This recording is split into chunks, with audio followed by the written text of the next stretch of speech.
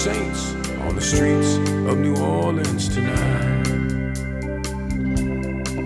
Yeah, there are no saints on the streets of New Orleans tonight. And there are no saints on the streets of New Orleans tonight.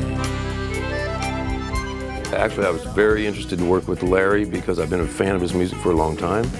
And I know he's done some stuff with Dixiefrog before. And I was listening to his stuff for the last 20, 25 years. And when the opportunity came up, when Philippe talked about the possibility of making a record together, I was very excited about it. So we contacted Larry and talked to him about that. And when Larry said yes, we started working together on the idea.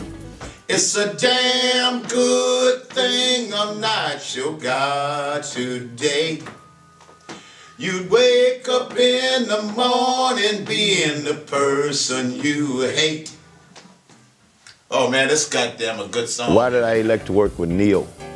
Well, the producer of the record label, Philippe, he made a recommendation to me that I should do a CD with somebody over here.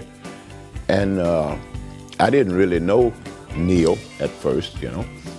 And he suggested that maybe Neal Black and I work together. And I started listening to Neal's music and his songs on YouTube. And I said, okay, yeah, this will be good. So that's why I elected to, because I heard his music and he does good stuff. Yeah.